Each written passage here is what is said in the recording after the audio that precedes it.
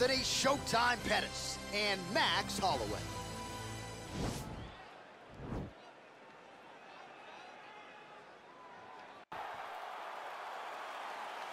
You ready? You ready?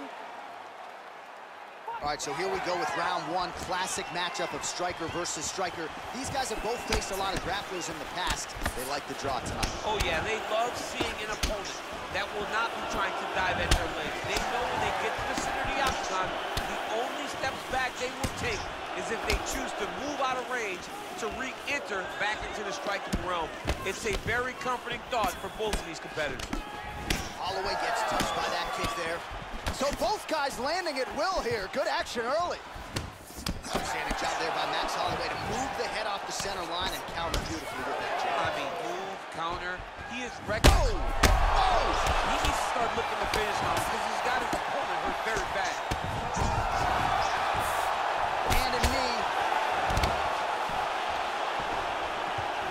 Well, perhaps a sign of things to come as he lands a kick there. Nice kick landed by this gentleman. He has a commitment to kicking tonight, and it shows. DC, it didn't take him long to find his range here tonight, huh? His timing is on point. Holloway gets caught by that straight punch. Whoa! He's in trouble. He's hurt bad. Oh, he might be out. He's out! Oh, my goodness.